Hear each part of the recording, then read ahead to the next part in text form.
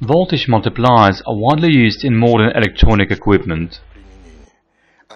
They're used in television, medical equipment, the measuring technique, namely oscilloscopes, instruments for measuring the level and doses of radiation, night vision devices, and electroshock devices, consumer and office electronics such as ionizers, Chirevsky dealers, and copying technique.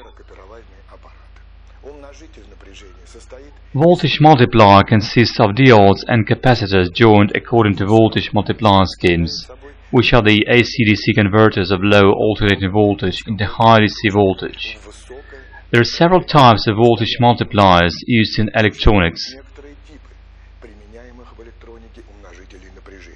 There are serial and parallel voltage multipliers, and they are more often used in the modern equipment. Let's consider two simple schemes of multipliers. The circuit is of symmetric voltage doubler, and the odd circuit asymmetric with triple voltage conversion. So there is a simple scheme of a symmetric voltage doubler.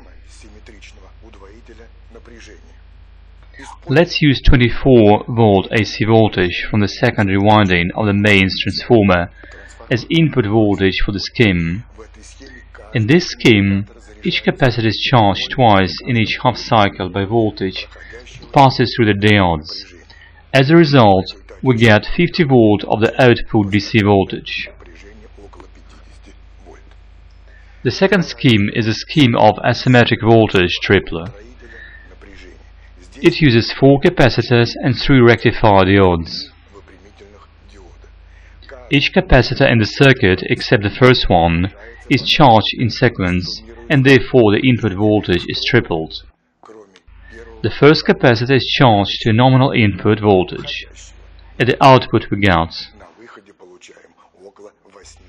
80 volt symmetric schemes have better performance than the asymmetric ones, and of course, an important advantage of symmetric schemes is that the frequency of pulsation of rectified voltage is doubled.